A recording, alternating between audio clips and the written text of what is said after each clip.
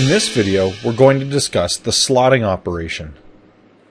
If you plan on following along, I'm working with part file 7.8.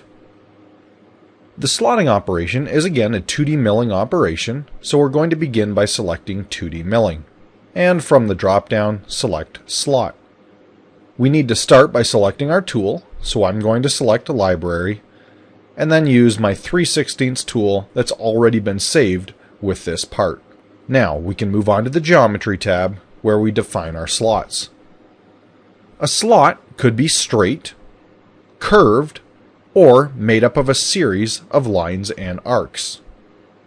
To define the slot, simply select one edge of the contour on the bottom side of the slot.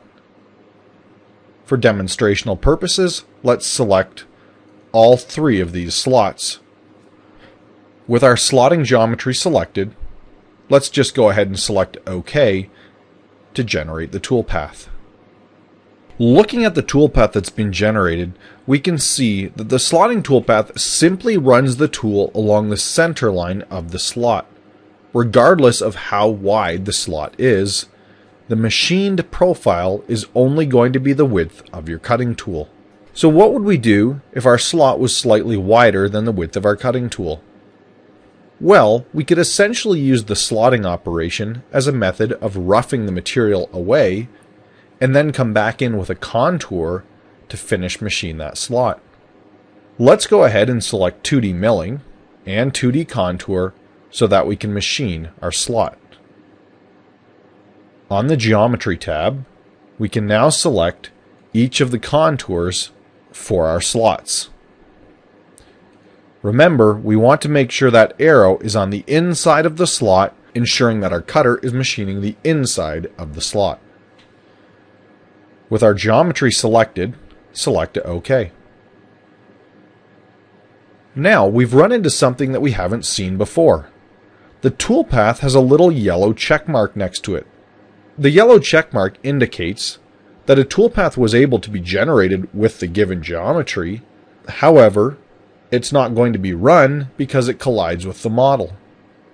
To find out what's wrong, right-click the toolpath and select Show Log. Our error indicates that the lead-in parameters would cause a collision. Remember, the lead-in is where the tool arcs onto the contour. So if that arc was too big, we're going to be machining in to the back side of the slot. Let's go ahead and close out of our message and edit the contour so that we can make the appropriate corrections. Lead in, lead out is found on the linking tab.